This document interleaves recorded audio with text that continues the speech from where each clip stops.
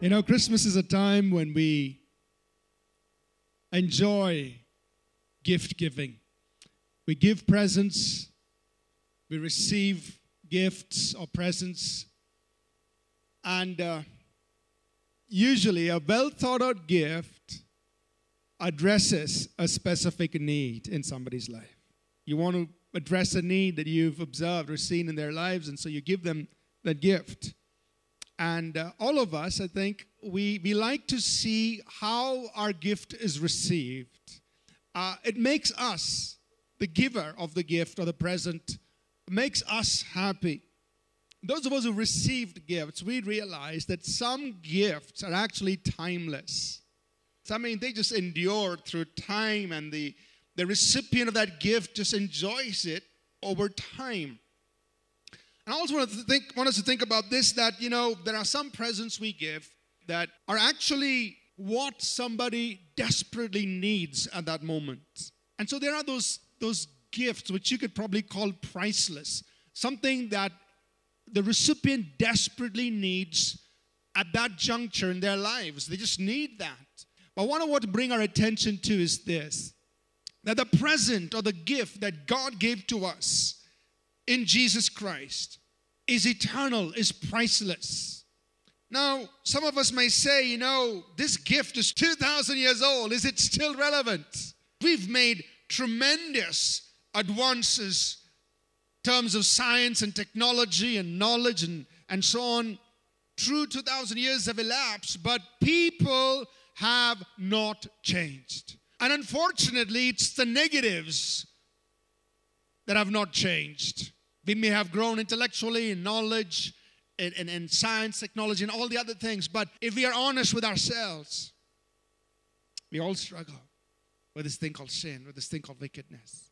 And secondly, though times have changed, our needs have not changed. All of us need a Savior. All of us need a relationship with God. And all of us need purpose and meaning in life. So what I want to bring to your attention is this way, that when God sent the Savior, that present, that gift is still perfect today. The Bible tells us that Jesus Christ is the same yesterday, today, and forever. I want to just share a few descriptors that Jesus used for himself. He said, I am the bread of life. Jesus is that bread that really satisfies us. He said, I am the light of the world. Light dispels darkness. Jesus said, I am the door of the sheep. You and I are looking for an entrance into the kingdom of God. Jesus says, I am the door. Jesus said, if anyone thirsts, let him come to me and drink. Water quenches thirst. Jesus said, I am that water of life. Jesus said, my peace I give you. We are all looking for peace, something that transcends just human reasoning that try to console us in difficult times, something that surmounts the storms we face. Jesus said, come to me all who weary, and I will give you rest. He is still the rest giver. Jesus said, I am the way, the truth, the life. We are looking for direction. We are looking for answers. We are looking for meaning. Jesus says, I am that. Jesus said, I am the true wine representing vitality and fruitfulness. Jesus said, I am he who lives, who was dead. I'm alive forevermore, and I have the keys of hell and death. Jesus said, I am the resurrection and the life. I've gone through this, and I have the ability to give you eternal life. Jesus said, I am the Alpha, the Omega, the beginning, the end, the first and the last. Meaning, I am the center of everything. I'm the reason for everything. Everything revolves around me. And I close with this descriptor he used. He said, before Abraham was, I am. I want us to understand that you and I need him.